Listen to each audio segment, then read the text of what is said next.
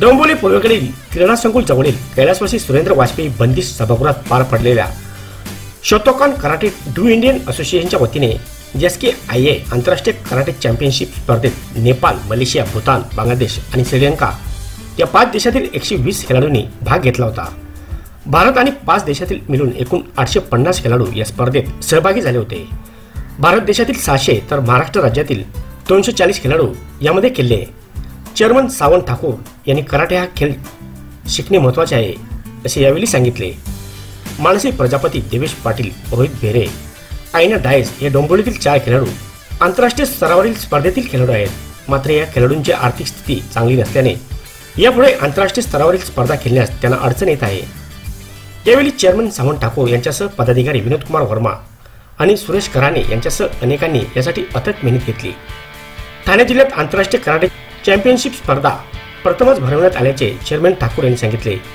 या स्पर्धेत आपल्या देशातील 600 खेळाडू सहभागी झाले होते।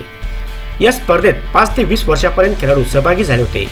भारतातील 600, श्रीलंकामधील 52, मलेशियातील 5, नेपाळमधील 25, भूतानमधील 10 आणि बांगलादेशमधील खेळाडूंनी उत्कृष्ट खेळाचे प्रदर्शन केले।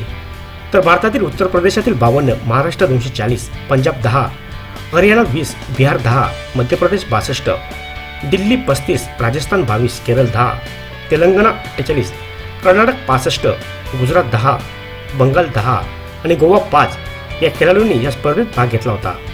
तर डोंबिवलीतील 57 खेळाडूंनी यामध्ये भाग घेतला। प्रत्येकाला स्वतःचे रक्षण करता आले पाहिजे, यासाठी कराटे हा खेळ शिकला पाहिजे असे यावेळी उपस्थित पालकांनी सांगितले। तर रेफरी काउन्सिलिंगचे चेअरमन परमजित सिंह, खासदार डॉक्टर श्रीकांत शिंदे, स्थायी समिती सभापती रमेश म्हात्रे, युवा सेना पदाधिकारी पूर्वेश सरदेसाई आदी मान्यवर यावेळी उपस्थित होते। जवळजवळ वयोगटाप्रमाणे जर आपण बघितलं तर साधारणतः 5 वर्षापासून ते जवळजवळ 18 वर्षापर्यंतच्या मुलांनी याच्यामध्ये सहभाग घेतलेला आणि त्याच्यामध्ये 18च्या पुढेही जवळजवळ 100 पोरांनी सहभाग घेतला होता। आणि आतापर्यंत आमच्या जवळजवळ 12 state out of Maharashtra 12 state सुद्धा या ठिकाणी आले आणि 6 राज्य कंट्री सुद्धा आमच्याजवळ सहभागी झाले। नेपाळ, भूतान, श्रीलंका, बांगलादेश आणि मलेशिया, त्याचप्रमाणे दिल्ली, पंजाब, हैदराबाद, तामिळनाडू अशा राज्यांनी देखील जवळजवळ 12 राज्यांनी या स्पर्धेमध्ये भाग घेतला।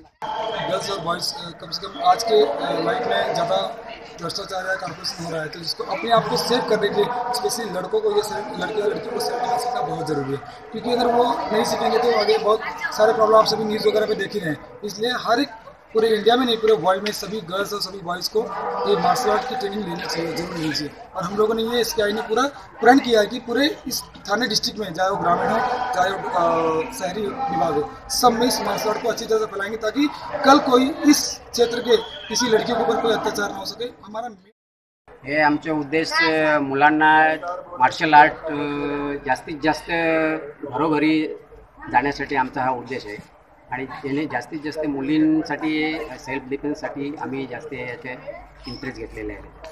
आणि हे इंटरनॅशनल टुर्नामेंट हे पूर्ण ठाणे जिल्ह्यात फर्स्ट टाइम आम्ही ऑर्गनाईज केले। शंकर जाधव, आपले शहर, डोंबिवली।